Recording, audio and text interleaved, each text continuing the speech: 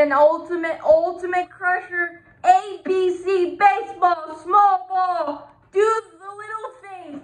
Instead, you're sending me to the ABC store. That is a crushing loss. Although I still don't know how Garrett Hampson caught that 107-mile-an-hour bolt off Freddie's bat. I do not know how. With a .950 expected batting average, our bullpen was absolutely phenomenal. We gave up 5 total hits in 10 innings. We get 10 hits and somehow we lose that ball game. The logic does not make sense. Stop trying to do too much. Play the game of baseball. The little things, get them over. Put the ball in play. We had really big strikeouts at the wrong time in the 7th. Bases loaded on 3 walks. And then Soler nearly gets hit in the head with a pitch. And then even though it was a meatball breaking ball, hanger banger, he popped it up. Inning over. 8th, 1st and 2nd. 1 out. Freddie single, Duvall single with 2 strikes. Darno and Swanson miss a couple pitches, strike out in that. And then we get a 1-2-3 inning from Will Smith. Even though Freddie's hand got stepped on, hopefully he's okay. But in the bottom of the 9th, Eddie Rosario swung at a ball 9 miles out of the strike zone. Should have been a leadoff walk. Instead, we got a 2-out rally from Ozzie, a single up the middle, bolt, and then Freddie absolutely flattened the ball on one side. I still don't know how that didn't end in a gapper, but .950 batting average, my butt. And Garrett Hampson is the now rando annoying person that had great closing speed and made that look super easy. Freddie crunched that ball, his hands okay, didn't get that, and then AJ Minter came in with the extra inning rule, and the Rockies executed it to perfection. Got a runner to 3rd with 2 strikes, didn't try to do too much, gave himself up the productive ground out, and then Rambo Tapia with the infield end, first pitch fastball, went hunting and got it through the hole, 3-2. And then Riley missed a couple hangers and then was trying to do too much, struck out. Duvall hit by pitch.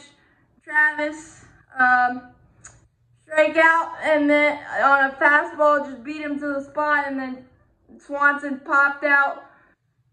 That's a ball game. You cannot lose. And we lost. In the 5th, Oscar was cruising, gave up a couple of singles to the bottom of the order. Anthony Senzatello, 1st and 3rd, 1 out.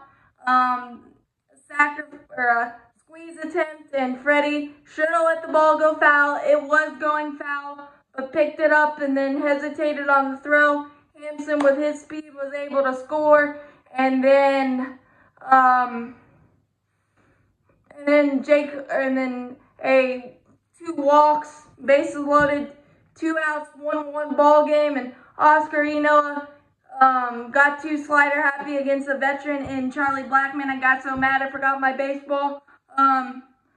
And he'd been carved up on sliders all night long, and I think we should have challenged him with a fastball just to give him something else to look at, and but we didn't. And great eagle eye at bat by Charlie Blackmon. So we were able to tie it 2-2 on a Rosario DeChambeau, the driver, into the shop house, and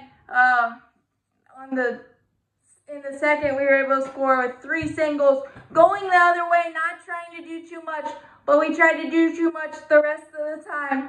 It was ridiculous, and that's not winning baseball. That's not playoff baseball, and we're going to be in a dogfight because every single one of these games with the Rockies have been 1-run nail-biters, and we haven't been able to come through in the biggest situations, and that has got to change because our pitching staff deserve better, especially Jacob Webb being able to strike out Trevor Story in the 5th on a nasty changeup with the bases loaded.